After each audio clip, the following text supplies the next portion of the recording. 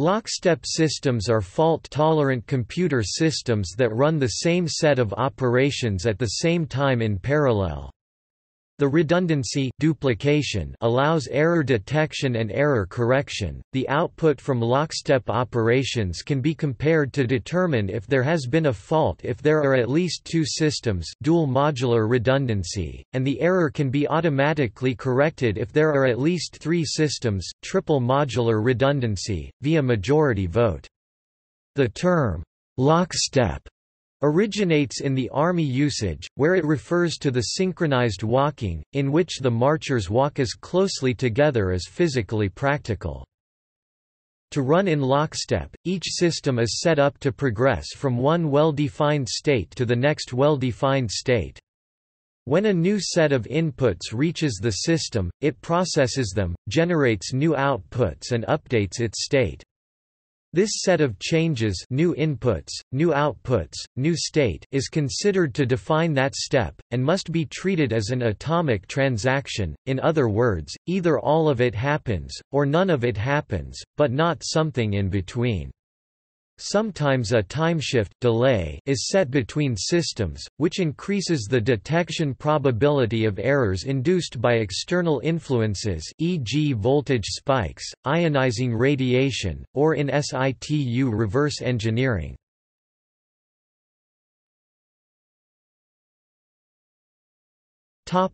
Lockstep memory.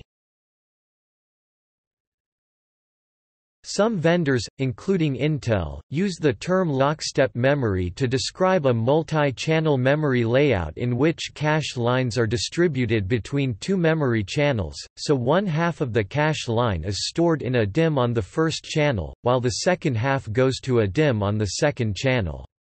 By combining the single error correction and double error detection capabilities of two ECC-enabled DIMMs in a lockstep layout, their single device data correction nature can be extended into double device data correction providing protection against the failure of any single memory chip. Downsides of the Intel's lockstep memory layout are the reduction of effectively usable amount of RAM in case of a triple-channel memory layout. Maximum amount of memory reduces to 1/3 of the physically available maximum, and reduced performance of the memory subsystem.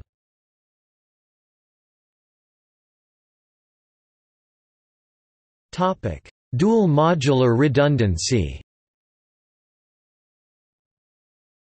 Where the computing systems are duplicated, but both actively process each step, it is difficult to arbitrate between them if their outputs differ at the end of a step. For this reason, it is common practice to run DMR systems as master-slave configurations with the slave as a hot standby to the master, rather than in lockstep. Since there is no advantage in having the slave unit actively process each step, a common method of working is for the master to copy its state at the end of each step's processing to the slave. Should the master fail at some point, the slave is ready to continue from the previous known good step. While either the lockstep or the DMR approach, when combined with some means of detecting errors in the master, can provide redundancy against hardware failure in the master, they do not protect against software failure. If the master fails because of a software error, it is highly likely that the slave, in attempting to repeat the execution of the step which failed, will simply repeat the same error and fail in the same way, an example of a common mode failure.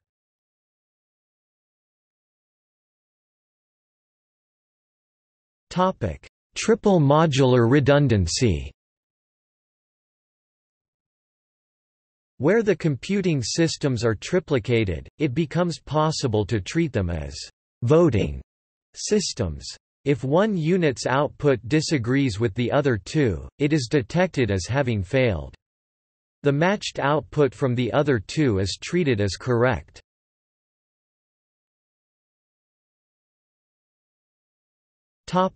See also: